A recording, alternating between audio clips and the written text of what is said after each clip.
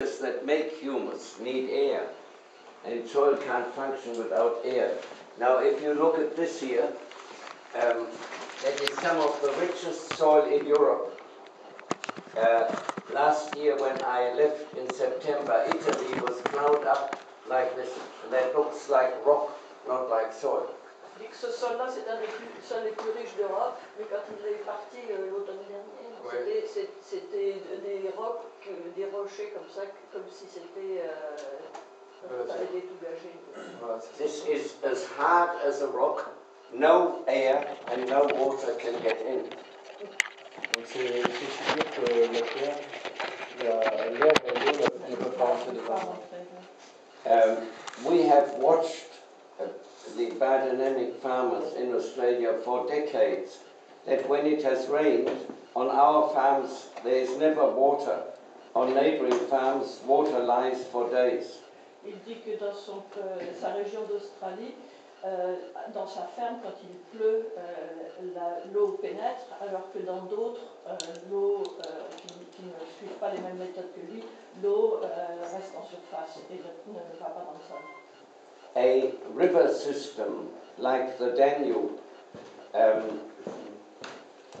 maybe 20% of the water belonging to that system is to be seen in the river, flowing in the river. 80% is in the soil up to 200 kilometers either way. Il parle du système fluvial du Danube, où il dit que seulement 20% de l'eau est à l'intérieur de la rivière et que, du fleuve, et que les 80% qui restent sont de chaque côté sur les rives. And a university in Australia, at our request, researched the water intake capacity on biodynamic big farms and compared it to the capacity on conventional farms next door, identical soil. Oui, il dit qu'ils ont fait des études pour comparer justement l'absorption de l'eau dans les fermes qui étaient gérées de façon de biodynamique et sur les autres qui ne l'étaient pas, pour justifier ces méthodes.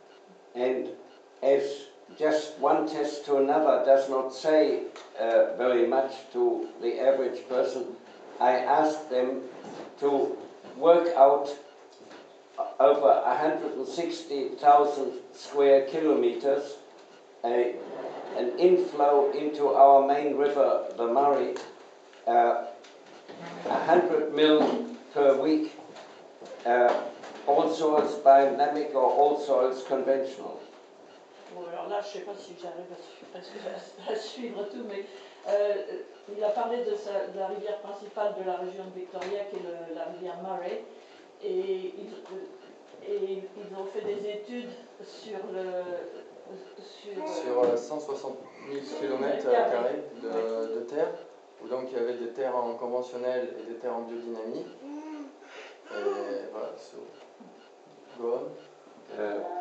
Yeah, to measure the difference. Oui, pour mesurer la différence. Mesurer la différence d'absorption en eau.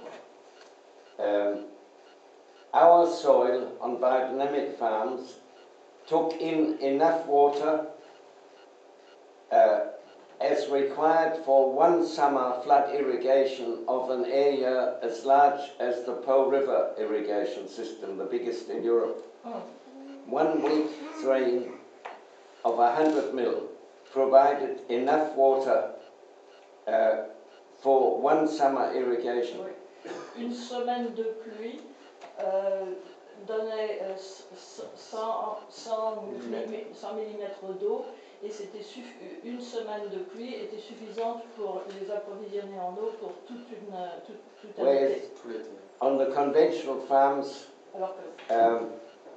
the bulk, over 90% of the water ran off as a flood. Tandis que si un sol n'est pas cultivé de façon biodynamique, 90% des précipitations partaient et ne restaient pas sur le sol lui-même. That is the reason why we have so many floods in recent decades. At the moment in the Ukraine and into eastern Russia, east of the Ukraine, where there has never been flooding.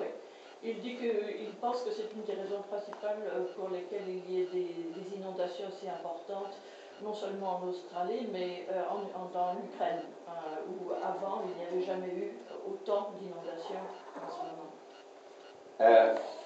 Maria Luisa Forenza, a well-known Italian filmmaker, came to Australia and did 1 month filming, and then we did 2 months filming lectures at universities in Italy and farms, and there was 1 film about my farm. Il dit qu'une productrice italienne, Maria Luisa Forenza,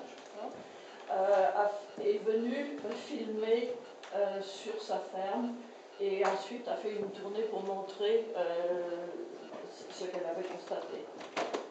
These films are available in English and Italian.